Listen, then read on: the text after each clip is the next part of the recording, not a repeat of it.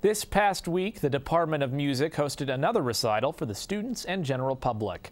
This time, those in attendance got to sit back and listen to music performed by Bradley's Percussion Ensemble.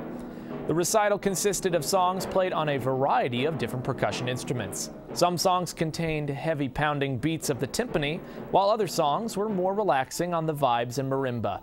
The ensemble played songs from composers such as John Beck, Mitchell Peters, and David Mancini. For more musical performances by the music program here at Bradley, check out the list of upcoming events at slane.bradley.edu/music.